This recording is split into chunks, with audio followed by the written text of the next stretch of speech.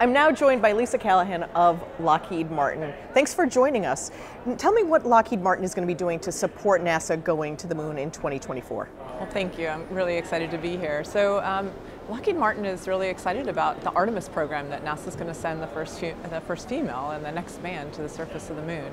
And part of the role that we play in that is through our program called Orion. Orion is a deep space spacecraft that will take humans from Earth to the gateway and then return them safely. Our Artemis 1 program is in full swing down at the Cape right now, and we were recently awarded a contract for production for Orion, Artemis 3 through 8.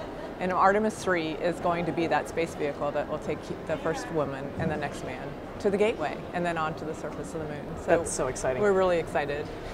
What does it mean for society that we're going back to the moon, and why is this even important right now? So we've explored for our entire lives, and exploration, space exploration in particular, is critically important to the society. I always say that we explore to discover, to protect, to innovate, to connect, and to inspire. So we explore and discover things about our solar system that can then help us to protect our planet here on Earth. We innovate. The technologies that come out of space are wonderful, and they are helping us here again on Earth. And then we connect through what we're doing with space exploration. If you think about the International Space Station, 18 countries are joining together and collaborating. And I imagine to get onto the lunar surface and then onto Mars, it's going to take an even more expansive collaboration worldwide for that. And then lastly, it inspires. Who doesn't want to be an astronaut? So it's inspiring the next generation, the generation that will be the Mars generation, is why we explore.